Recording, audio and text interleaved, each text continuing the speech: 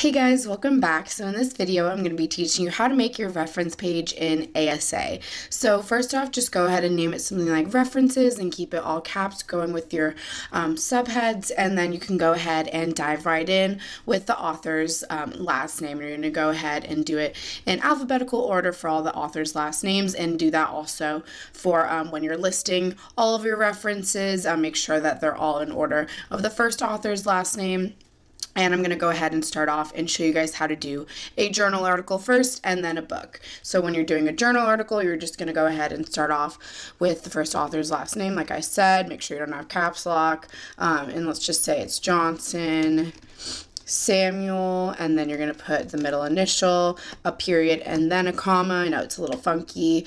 And then you're going to spell out and then put the next author's first name.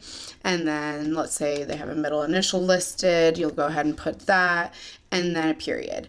And then you'll go ahead and put the year, and then a period, and then go ahead and start spelling out the title, and then you'll put that in quotations.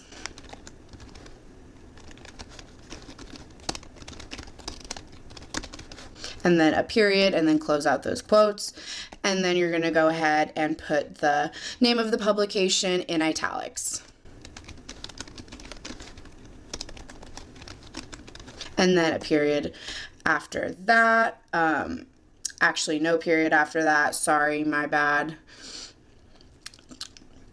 And then you're going to just go ahead and put that in italics, and then just go right in to the volume number and then the issue number.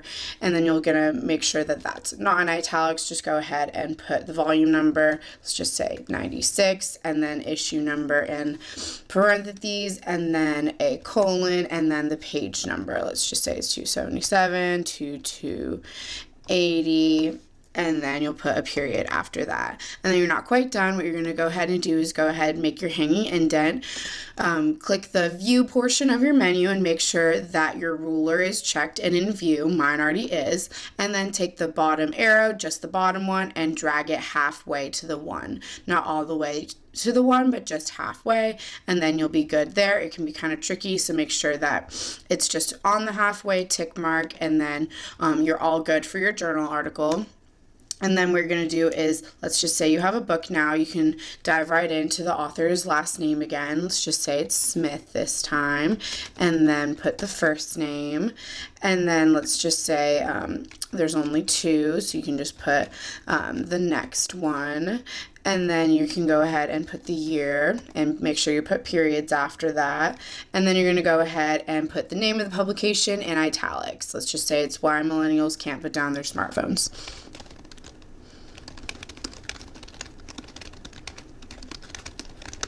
And then a period after that, and then you're going to put the location of the publisher. Let's just say it's Berkeley. And as you can see, the hanging indent will just do it for you after you've done it once, so that's really nice. And then you'll do a comma, and then the state, and then you'll put a colon, and then the name of the publisher.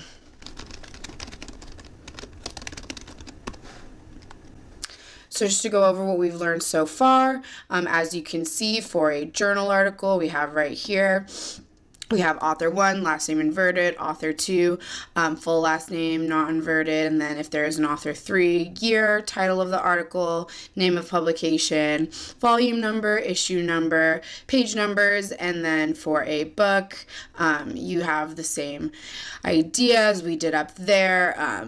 We have author 1, last name not inverted, author 2, not inverted, and then if there's an author 3, year, name of publication, location of publisher, and publisher's name. And just to go show you guys an example, this is just an article about the extended family and children's educational success.